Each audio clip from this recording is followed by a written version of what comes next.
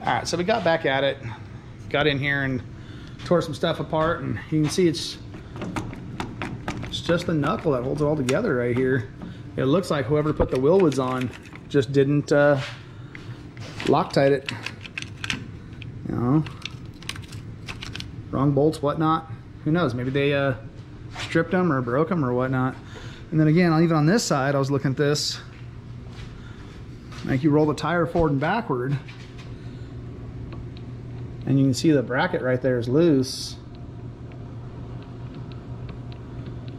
You know, so whoever put this together just didn't use Loctite on everything. No big deal. Like I said, we'll go start going through this whole thing, start tearing pieces apart here and there and figuring it out.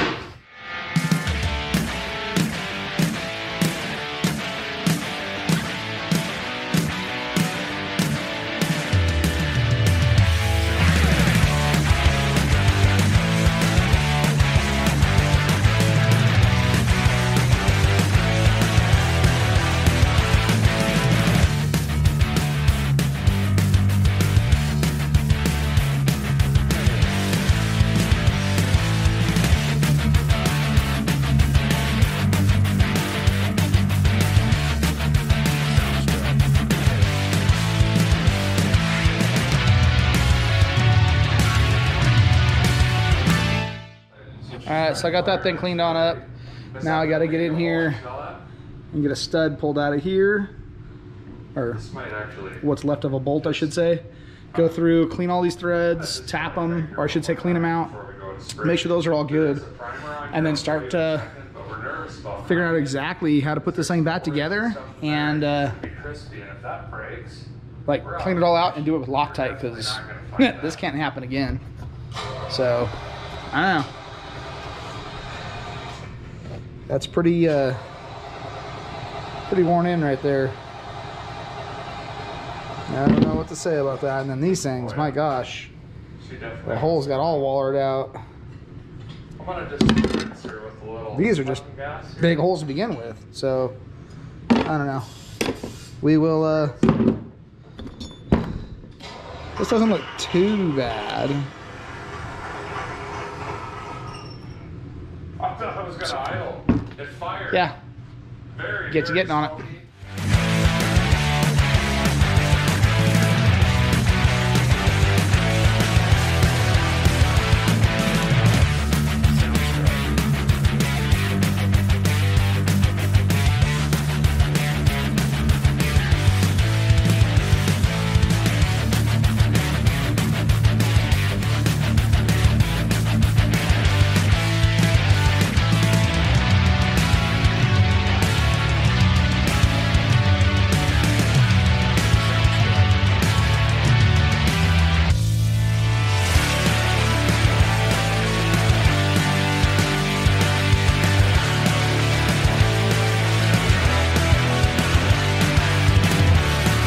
New seals put in the front hubs, and hit the one in, pull this one out, and come to find out it's dented to shit. Well, this has actually been in,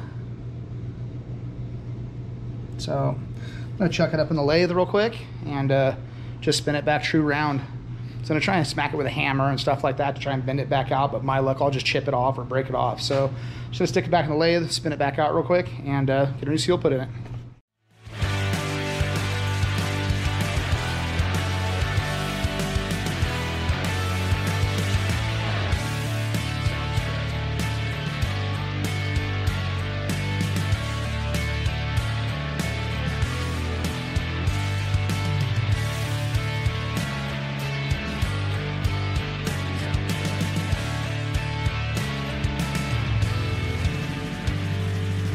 All brand new grade 12 hardware.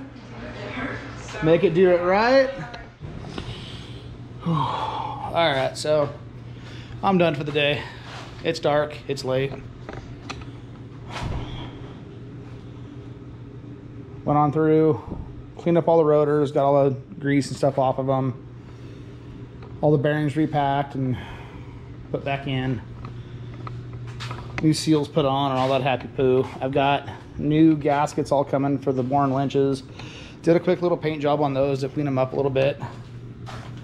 You know, nothing special. So, gonna get this all taken care of tomorrow. Depending on what time the gaskets show up, should have this thing back on the ground tomorrow. Start tuning the motor and getting a few miles on it, driven down the road. Now that it's actually safe. But anyway, see you guys tomorrow. So this thing needs a bunch of stuff done to it. I just picked up all the new bushings, poly bushings for the leaf springs, and looks like I'm gonna try and use these shackles. I was telling the guy that owns the truck that we're probably gonna take these little extendo shackles off. I guess if I just make the correct stops for them, they'll probably work fine. So just gotta make them work properly, replace the bolts and do stuff a little bit better. But got all brand new poly bushings for all the leaf springs. And also I'm gonna take the leaf springs out, set them on top of each other, because I'm pretty sure like back when I bought it, I tried to show you guys or whatnot, that the thing's sitting crooked. And I figured out what the front was. I mean, you guys already saw that, but as far as like the whole thing sitting crooked, it still is sitting crooked a little bit. Like, I don't understand why. If it comes up on you guys, you know, like, it's not completely flat. So I don't know if there's a bent spring or if it's like the spring perch is messed up. Because don't get me wrong, whoever did the rear end probably shouldn't touch a welder again. Or at least go take some classes.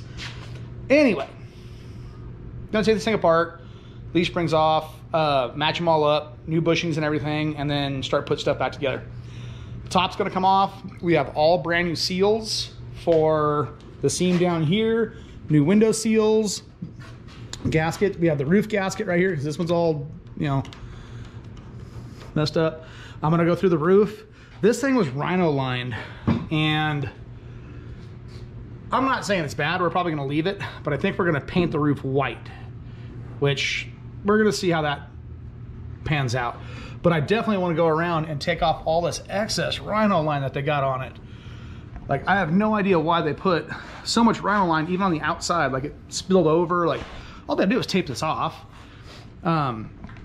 We've got hinges coming for the gate, or the hatch, whatever you want to call this thing, because whoever did this whole giddy up, there's supposed to be a big slot right here for the hinge to go up inside for that thing to pivot on, and this crossbar doesn't have it. So I don't know what the deal is with that, but one thing at a time. First things first, we're gonna start with, I'm gonna start doing all the leaf springs, checking perches. I'm almost positive the pins in the rear leaf springs are either sheared or whatnot, and it's slid forward, because passenger side, it looks like I can barely stick my hand right here before it hits the flare. And then if you go to the other side, you know, I've got a country mile. So the ass end's sitting crooked inside the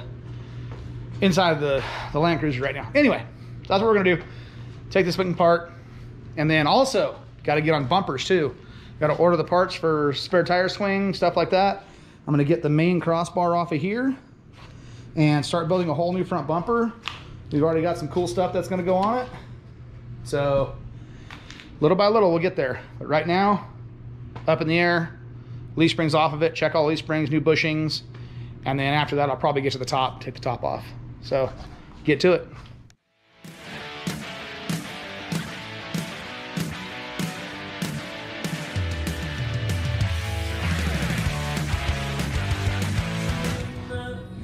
Another thing I got to get to is I'm going to replace these turbo mufflers. This one is, you can see it's popped out and blown up and whatnot, but this one is like completely blown out. So looks like this thing had a couple of backfires, which I completely understand with how it's running. So, but gonna get to trying to figure out these springs and whatnot and go from there. Hopefully I can figure this out. Hopefully it's nothing, you know, bad. But then also in the middle of all this, when I get the springs out, while it's up in the air, I have to get 5 lug converted to 6 lug. We got new wheels and tires. Pretty awesome. They look pretty good. Can't wait to put them on here. Hopefully they're the right offset. But this is what we're working with now. Set of fuels and some BFGs. Got 5 of them. 1 for the spares. Hopefully, everything goes flawless from here on out. Should. Hopefully.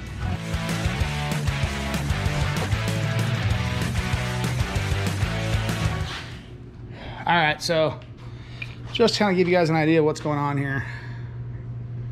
I'm pretty sure these pins, like you can see that one right there, is nowhere near like perfectly straight. So I'm pretty sure that one's sheared and went forward.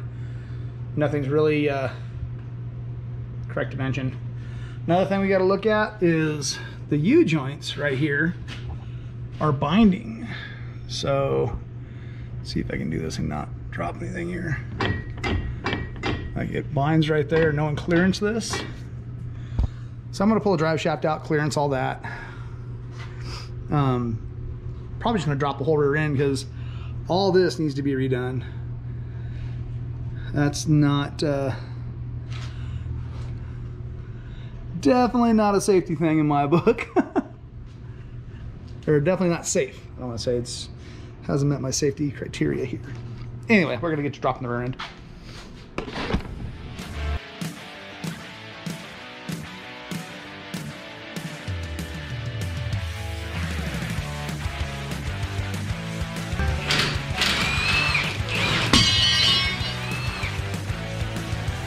Yeah, it's broken. Ah, so is that side.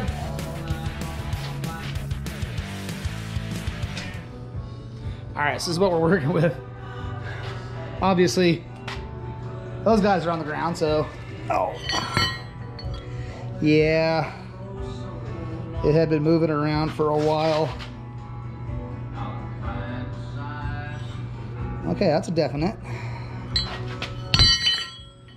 And then, you know, perfectly straight. Oh dear. Look how far away it was. Well, I just wiped it off. Whatever. It's definitely not where it was supposed to be. I put a little shimmy in it. So that's that one. And this one, I think this one's actually still like in the middle of the first spring. So this one was actually located correctly, but you can see how far back. There's that one, and yeah, whatever. Definitely not right. We'll put new pins in and get this rear end out of here. Go through that whole thing because this can't be like this. Gotta be good.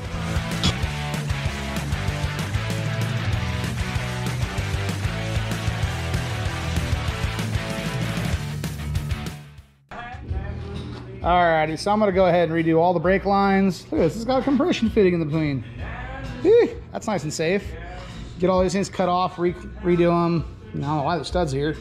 Get the whole thing rear end cleaned up and whatnot. New brake lines all the way across. And get this tab off because this is not all, you know, redo it all. Because when we ordered parts, we ordered all brand new stainless steel lines and all the new fittings to make all the brakes back to flawless. So get to doing the rear end. Hopefully the springs aren't bent. Just by looking at them, I mean, obviously they're not.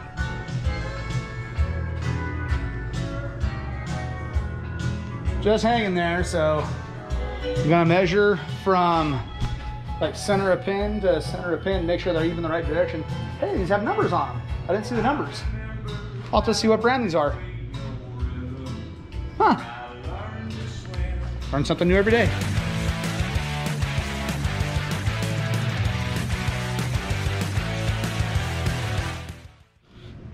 Got the rear end pulled. Leaf springs down.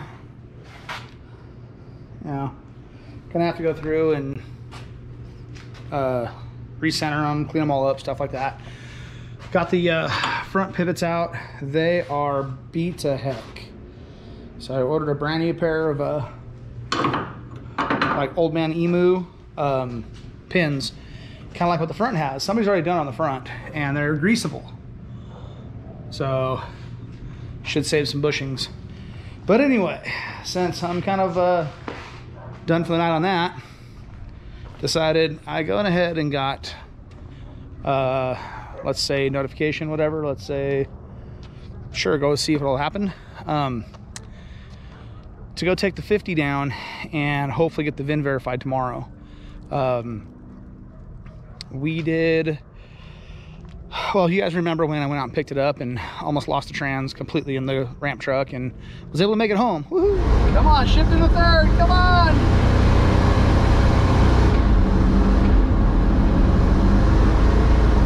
There we go. There we go. Woo! We're gonna make it home, baby! We're gonna make it home! But I don't trust it to even drive to DMV, so went ahead and I started getting everything unstrapped. And for me to get this thing off of this and on my other trailer, because this trailer sits like ridiculously high, like to the deck right here is like two foot something. So anyway, to get it on this trailer, I'm gonna have to do this. Otherwise, if it was on the ground, these ramps would be nowhere near long enough. But like this, it doesn't seem too bad. So I'm gonna give it a whirl. Hopefully I can get it back on this trailer and get it to DMV tomorrow. And then to unload the truck, I'll just do the same thing. Back it right up here, put it on this, move that one out of the way and put it on the ground. So let the airbags air up a little bit, turn the compressors on, and get this thing up off the ground, because with the airbags down all the way, this thing is almost flat on the,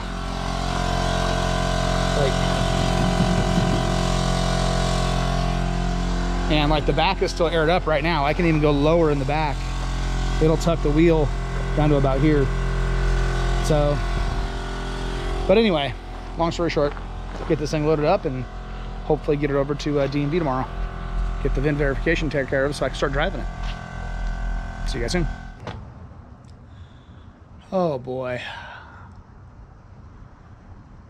Aye. So,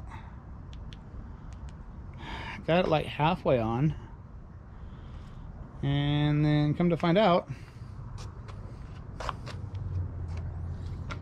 yeah, that hits there. And go all the way around to the other side. Oh boy, this truck is just one of those things. This thing has been a bane on me so much. This is like the Galaxy all over again. So I even get over to this side. And yeah, nope, ain't gonna happen either. Ouch. Ain't gonna happen either. Great.